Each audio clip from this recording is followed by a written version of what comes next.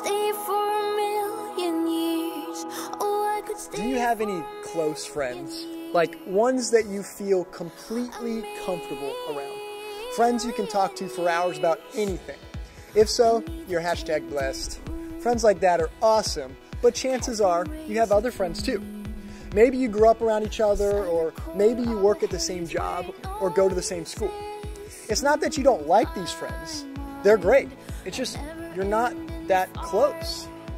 For most of us, our relationship with God feels like it swings between these two extremes. Maybe you can remember a time after a retreat or a church camp when God felt super real and personal to you.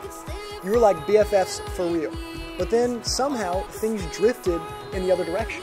There was distance, and while you're definitely not against God, you wouldn't describe yourself as close anymore. We all go through times when our relationship with God, it seems more far than near. But what do we do about it? Why does it feel so complicated? And is there anything we can do to keep the drift from happening? Oh, I could stay for a million years.